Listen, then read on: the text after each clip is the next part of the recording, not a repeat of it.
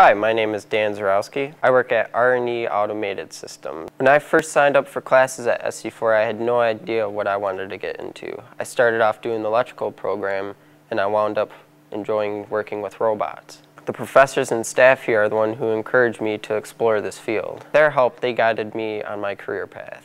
What I work with every day, I started out learning here at SC4.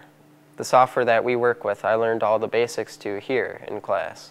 As a PLC programmer, I use software and I make the programs that'll run robots and run different parts of robots. Today's automotive industry, we would not be able to have the car parts that we do now without robots. I plan on being on this career path for a very long time.